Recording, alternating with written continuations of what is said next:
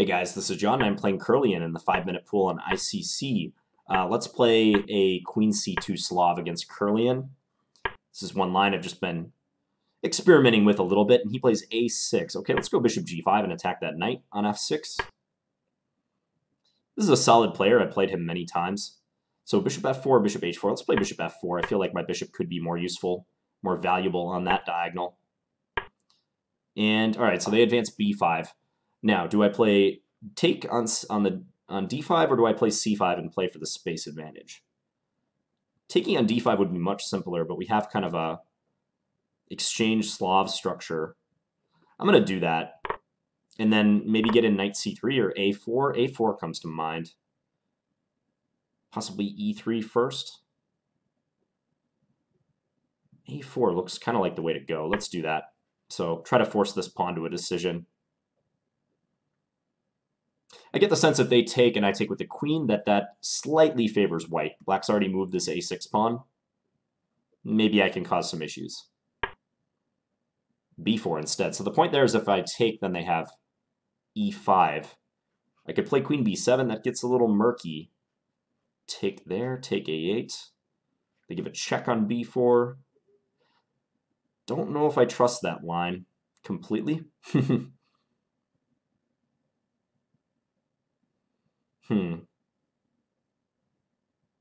There's also just knight C6. I'm just going to play E3. I'll develop simply. Knight E5. Trying to preempt their knight move, their knight development. Knight BD2. Could also play A5. Let's play A5. So just kind of stopping them from ever playing A5 to rescue this pawn.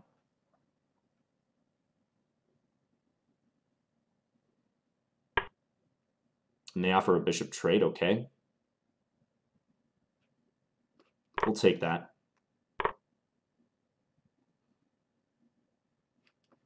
We'll just develop. Now I'm expecting that knight to come to C6, and the middle game might revolve around whether Black's B4 pawn is weaker than my A5 pawn, and vice versa. I do like this pawn on A5, though, because it also creates a target on A6 for my light square bishop. So I feel like that's something I could look forward to.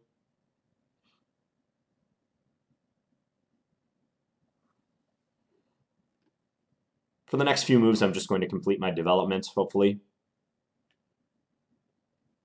Black will likely do the same. They need to castle. They need to get this knight moved, probably to C6, maybe to D7, but I suspect they want it on C6 to attack A5 and tie down my rook. I'm not sure of the consequences of that queen takes B4 move. We'll go back and look at it. That was just a practical determination by me. I wasn't sure myself how that was going to shake out, so I didn't play for queen takes B4, E5, queen B7, or just queen takes B4, knight C6. Here it may not be bad to play rook C8. And if castles, there is bishop C2, but I could have pinned them maybe in that case. You never know. Okay, let's just castle now. Probably rook F1 will be my next move, depending upon what they play. If I could play rook F1, rook C5, I think that would be a nice situation. If black takes on F3, I'll take with the bishop, so as not to damage my pawns. If rook Fc8, I can safely play rook Fc1, I believe. Because if knight takes A5, I have rook takes C8, rook takes C8, rook takes A5. They check on C1, though. Maybe I need this move first. Even that move I'm not so sure because the queen is still eyeing H2. But it'll be helpful in the long run. I didn't want to play G3 because that would weaken my light squares around my king. As long as this bishop survives, I think it's better to play H3 than G3. It's not easy to find a move here for black, though, so maybe just making a couple quick decisions like this is okay. All right, so I said I was going to take with the bishop, and I'm probably sticking with that. Here, I feel like I might get in that maneuver I was discussing. Do I play bishop E2 first? Let's play bishop E2, actually, and attack this pawn. All right, so let's go here now. That knight is pinned. It can't move. He would lose the rook on c8. Wow, and black is lashing out. But now I think just taking and then playing rook c5 should be good. Because again, due to that pin. b2's covered by my queen. This queen looks active, but what are you going to do about the d5 pawn? Looks like black is having to shed some material, it seems to me. If this rook goes to d7, they lose a6, remember.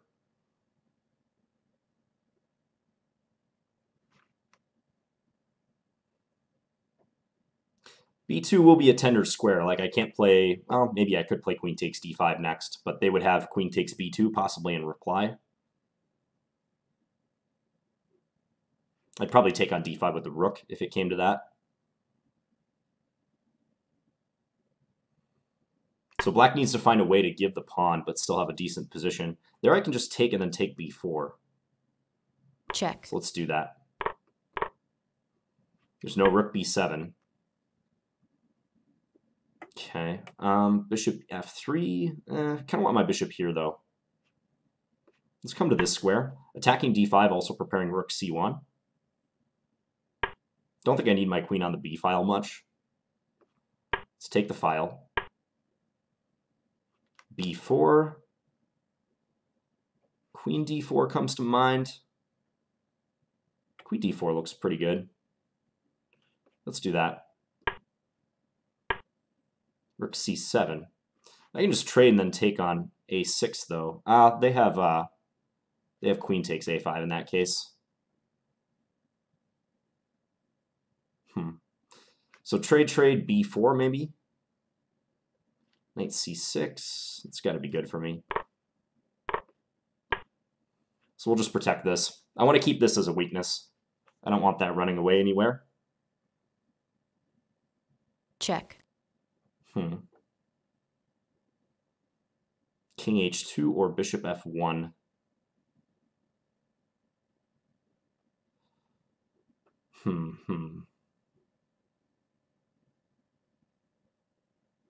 I think king h2, even though they have queen here. Check. I think this is still a better idea. f4 maybe? Nah, f4 is kind of weakening. Queen f4. Yeah, let's do queen f4. Gotta watch the time. He's up a little bit on the clock now, but the extra pawn is worth it.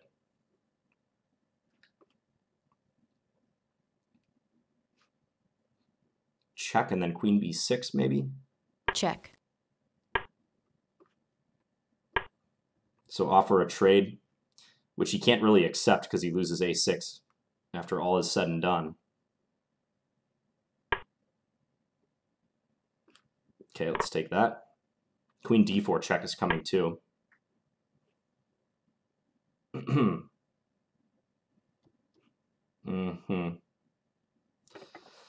G4. G4.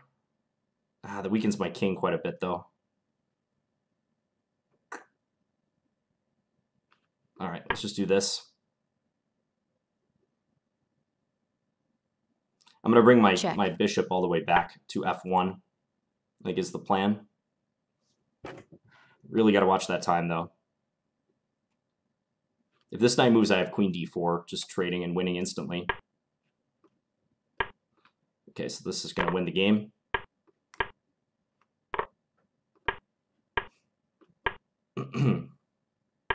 Get b5 in. Bishop d7 and then b6. Time warning. Immediately hereafter.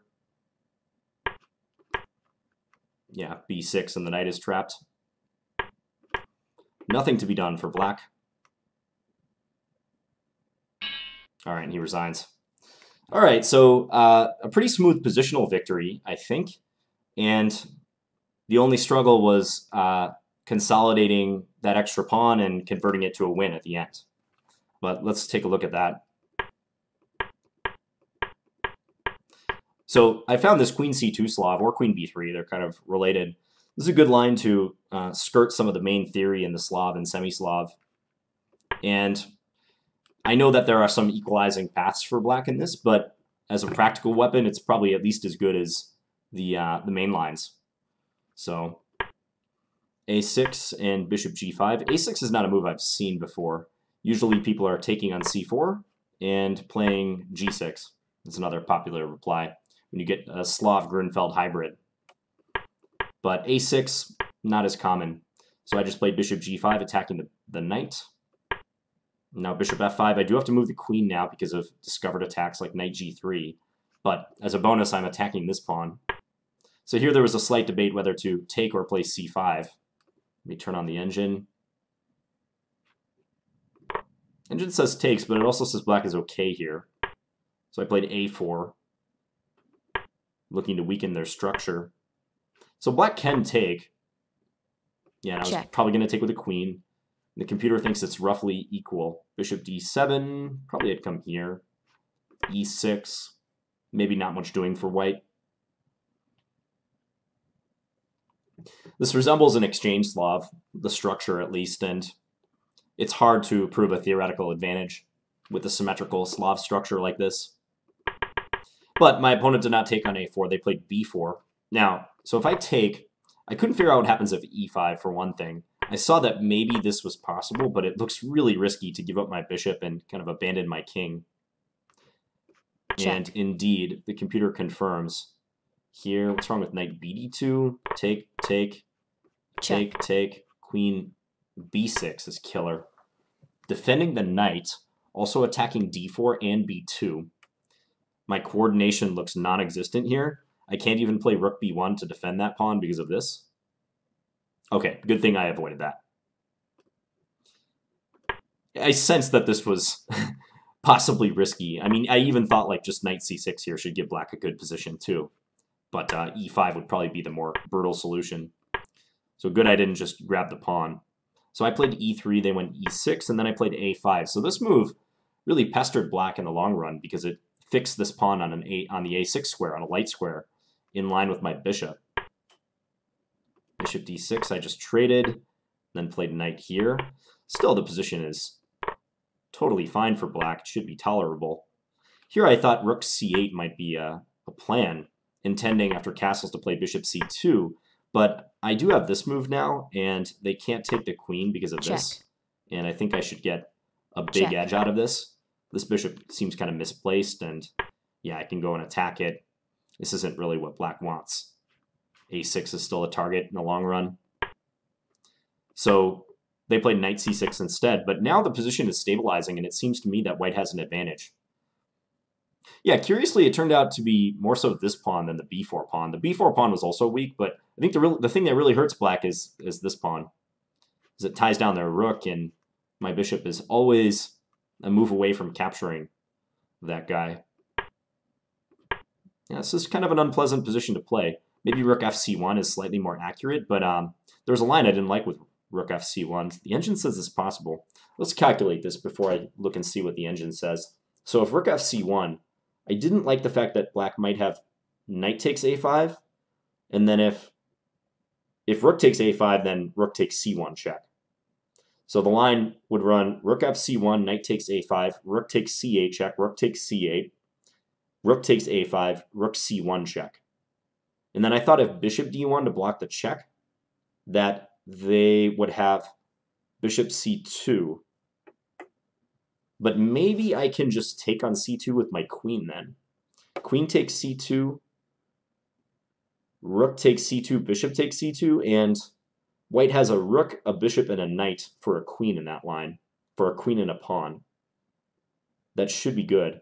And if queen c7, I have rook c5, holding my rook and attacking their queen, defending my bishop as well. Let's check that line. Rook fc1, so I was worried about this, but take, check. Yeah, I didn't look much further than this because I saw bishop c2 was possible. But now calculating in here and having that hint of what the engine was showing, that rook fc1 was okay, it's possible to calculate this line.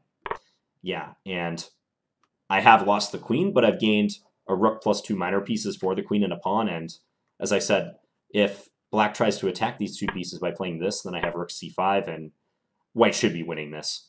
if I can coordinate my three pieces, I win this position. Well, that's a good example of calculating to the end. Yeah, it's hard in a blitz game, as always, but if I'd looked a little bit further after bishop c2 and not just taken it at face value that black wins my queen here, but instead actually counted the material and gone a couple moves more, I would have seen this line. And I wouldn't have wasted time with h3, which also is not terrible, but rook fc1 is probably more constructive. So black took on f3. I guess they didn't see much of a future for their light square bishop, and maybe we're trying to deflect this bishop from attacking a6. But still, I think the position is difficult for black. I've got all these natural moves, and always they're tied down to this. I can use the c5 square. I can double up my rooks then. Black is pinned down the c-file. Yeah, and I suspect black should just be patient here and try to hold out, try to keep these weaknesses under control. But this is what so many players will do, is they lash out once they have a statically worse position. It's a strong temptation. Like a computer would never play e5, but to a human, you kind of start to panic. You think, well, I have no counterplay. I got to search for something. I got to find some way to cause problems for my opponent. The engine says just play knight e7, offer a trade. Check. Rook c1. Yeah, it's more of the same. Still an edge for white. These weaknesses are more tangible than a5. So take, I get rook c5 in, and I started feeling very good about my position. It should be winning now. I'm up the pawn. I have a better position still. There's this weak pawn on d5. Queen d4 might have been more accurate here, also hitting the rook and the pawn. I wanted to defend a5 so that I could free up for rook c1. Let's just see if there were any other turning points after this. So black encourages another trade of rooks. I wanted to grab a6, but then I would lose a5. So I played b4 for that reason. Check. Check. I probably burned a little bit too much time right around here. I was debating between like king h2 and bishop f1. Probably both are good. I don't think they alter the assessment too much. I spent some time looking at, after king h2, like what happens if they play like queen c2, attacking my bishop, and if the bishop moves the pawn behind it, is lost behind it. I think I was thinking this move would be a good reply. Try to attack a6 and defend the bishop. Check. But black played check. I played queen f4 looking for a trade. Here Check. I went check. And queen b6. Yeah, I think the trade of queens would be a lost endgame for black because this pawn's going to run. Let's just see that. Knight c6, take. If take here, I have bishop b5, and that knight is not going to be able to assist in the defense. So knight b8, bishop b5. This knight is corralled. Yeah, this is a win for white. Black has trouble approaching the pawns as well. So queen c3, and I took on a6. Yeah, I could have traded right away, but I felt like taking on a6 and the trade would still be there. Knight f5 was a little annoying. I almost played g4 here, but I'm glad I didn't because that exposes my king. I thought on g4 they might play, what move did I think, queen d2? Maybe giving up the knight and trying to come here, but I see now that even this probably wouldn't work because my bishop controls f1. So I don't believe black has a perpetual. Check. Although there'd be a lot of annoying checks. And check. You never know. With the time situation, I might have lost this. So queen c5 on the other hand. Check. They gave a check. I played king g1. And here I was ready if they played like queen a1 to block with the bishop. But they played this, and queen d4 is definitely the easiest way to win. Just get the queens off the board. Black no longer has any counterplay, and I can look forward to just advancing my pawns, which are unstoppable. Yeah, and black's knight is trapped, so they soon resign. So a pretty smooth strategic game, I think. And even if my opening didn't yield much, it got a position that I felt comfortable in. Static advantage, and I think once we settle into this middle game with the bishop versus the knight and black having the a6 weakness, it's a position that white can play for a win with hardly any risk, really. So, hope you guys enjoyed this one, and I'll be back again tomorrow with another video. Talk to you guys later. Bye.